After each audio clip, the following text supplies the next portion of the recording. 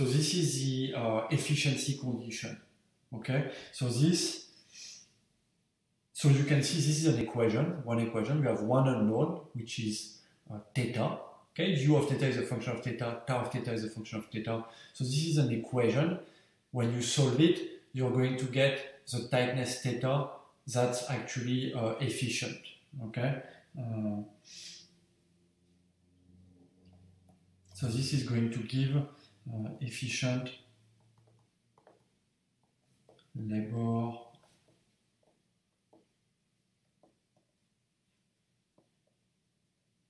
market tightness, which we'll call theta star.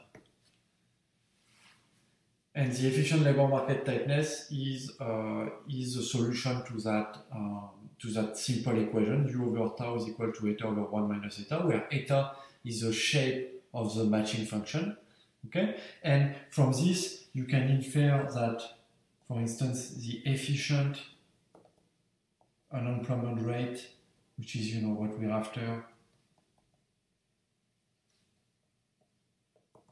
it's u star and it's equal to u of theta star, where u is a function linking unemployment to tightness, so it's equal, if I wanted to write it, it's equal to s over s plus f of theta star. That's my efficient unemployment rate. So this would be the target, for instance, for governments who want to reach full employment. They will try to get to that level. You can also figure out what is the efficient level of output. And if you want, that's also the maximum level of output that's sustainable. That's going to be A times N alpha, but N is the number of producer when the tightness is theta star. Okay, that would be your efficient level of output, where the function N of theta star, is going to be given by A times. So what is N of theta star? Well, we know that it's the number of employed workers, which is just the labor supply at theta star divided by 1 plus tau of theta star. Okay, so that will give you like the efficient level of output. And so on and so forth. You can also compute the efficient employment level. I mean, everything. Once you have your tightness, as usual, you can back out everything that you need. Okay. And so one question. So this is our little formula. The ratio, basically. So what you can do is that if you have a labor market data, you can look at the unemployment rate. You can look at the recruiter-producer ratio, tau, and you take the ratio of these two things. And if that's equal to eta over 1 minus eta, then you know that your labor market is efficient. So for instance, we can do a little application to the US labor market.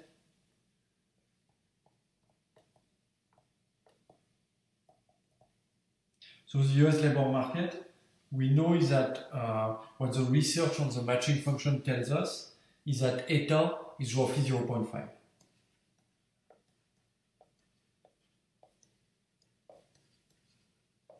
And the survey paper by Pietrangelo and Pissarides that's assigned as a reading confirms that.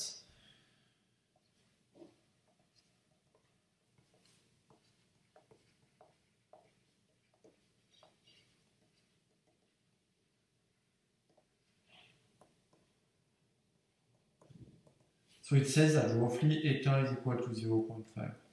That means that eta over 1 minus eta, which we have in our formula, is equal to 1. Okay? So what that means is that under such calibration,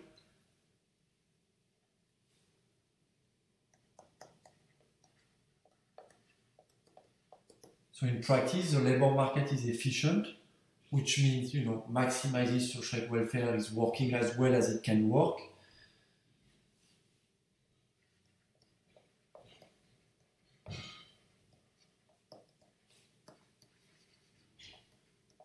So if we stick to that eta is equal to 0.5 calibration, labor market is efficient when, and then we get a really simple condition, U over tau is equal to 1.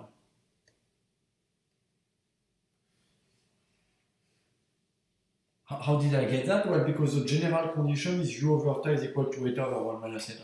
But a lot of evidence says eta is equal to 1/2. So in practice, we get that our labor market is going to be efficient when U over tau is equal to 1. Okay? So basically, what that means is that a very, kind of rule of thumb for labor market efficiency is that the number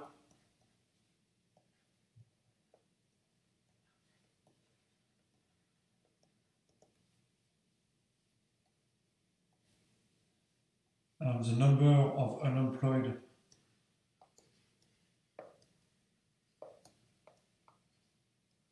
workers has to be equal to the number of recruiters.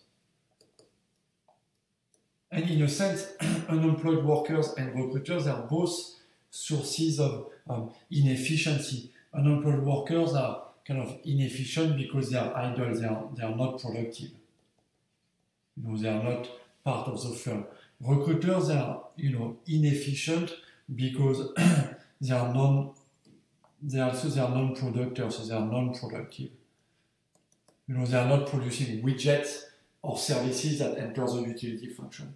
And so both, of course, they have to exist. If you didn't have unemployed workers, through the matching function, you would have no matches that are created, so you couldn't sustain any employment. If you didn't have recruiters, you couldn't fill any vacancies. So these unemployed workers, recruiters, they are required for the labor market to operate because we constantly have flows.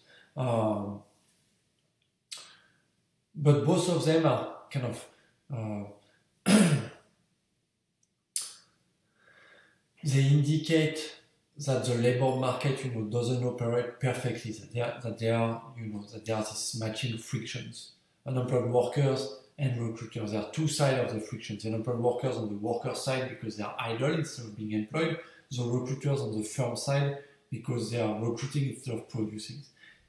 But the condition for the labor market to be organized as efficiently as possible is that actually a rule of thumb condition that holds when the matching function indeed has eta is equal to 0.5 is that you have as many unemployed workers as you have recruiters. If you have more unemployed workers than recruiters, then you have too many unemployed workers. If you have more recruiters than unemployed workers, then you have too many recruiters. And the bliss point is when you exactly have the same number of people who are unemployed as people who are allocated to recruiting. So that's a very simple rule. That seems to, that would hold true when your matching function, the eta is not too far to 0.5, which I think is something that you see commonly. So that seems pretty realistic. Okay, so that's a simple rule to have in mind. So if you have 14% unemployment or 15% unemployment,